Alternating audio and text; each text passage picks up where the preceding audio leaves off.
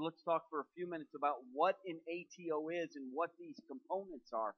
We're going to draw here on the screen servers, network, storage, security. These are all hardware components. And although we're only really drawing hardware components right now, security, firewalls, this impacts an ATO includes everything, not just hardware. It includes software, process, policy.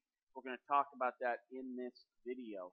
So here are the hardware components, pretty basic stuff in an infrastructure: servers, storage, network, security. All of these things are primary components in building an ATO, and all of them impact your ability to get an ATO, but they don't do it individually.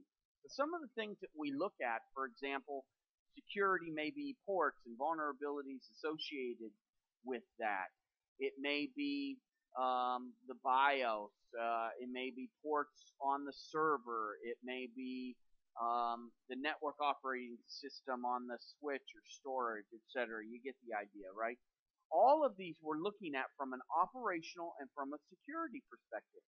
That gives us the authority to operate. Just like you wouldn't give your teenager a driver's license without teaching them how to drive first, an ATO is kind of like that.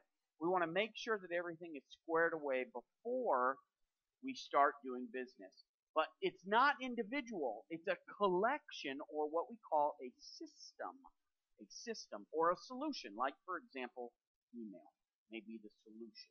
Let's draw a little email there. All right, so now that we've defined here the servers, network, all of this stuff is not in a vacuum, right? It all works together in order to satisfy a specific objective within the environment, right? A solution, a system.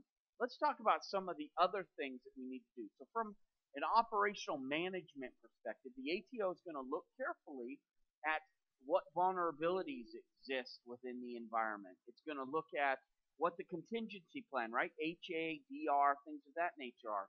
What is your operational strength? How are you following ITIL processes, for example?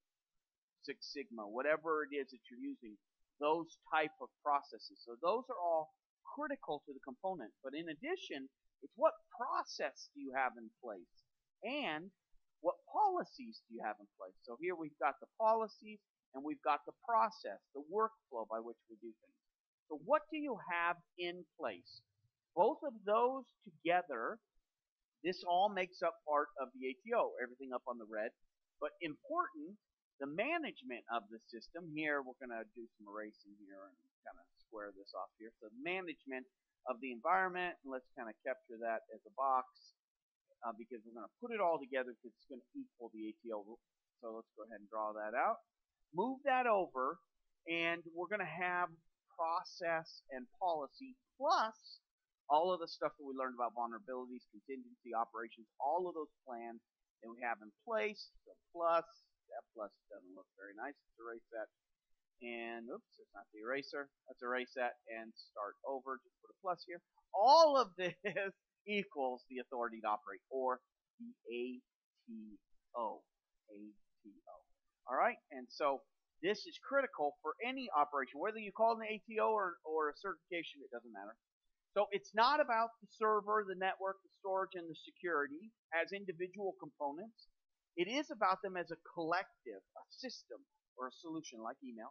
We couple that with policy, process, paying attention to our operational strength, and that equals our authority to operate.